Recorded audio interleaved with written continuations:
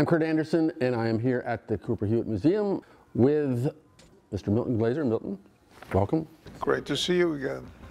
Is it true one of your best-known things you designed, the I Love New York logo?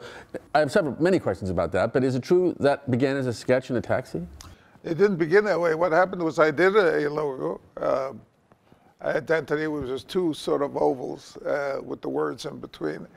It was submitted to the commission. The state commission, yeah. State commission, yeah. I guess a half a dozen guys or something, by an assistant commissioner named Bill Doyle, who's still a friend.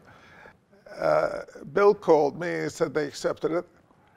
And I was going to work. I was living on 67th Street, going down to the studio on 32nd. And I said, you know, that's not right. And I had a little piece of paper and pencil, and I did this most obvious thing in the world, I Heart New York. And I called Bill up and I said, Bill, I have a better solution. He said, don't bug me. He said, you don't know how hard it is to get these guys together. I said, let me show it to you. And I went down to his office. I said, this is what it has to be. He said, you're right. This is better. He called, he reconvened. This is so absolutely unusual in civic life. He reconvened the group. They said, you're right, that's better. They turned over their earlier decision for it and instituted this one.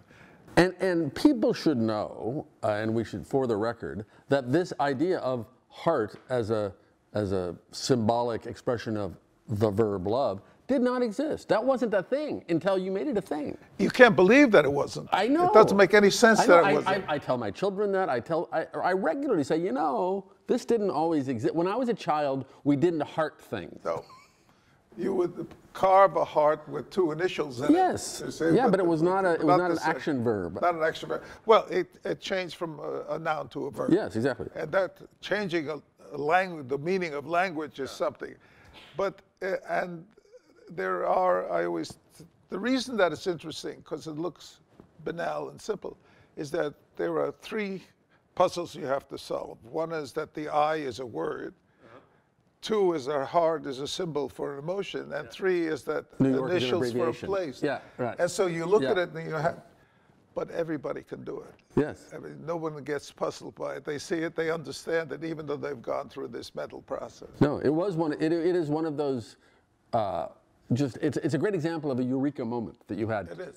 You know, and one doesn't have that many of them in life, but that was definitely one. And the font you used, that typewriter-ish font, American typewriter, was new at the time.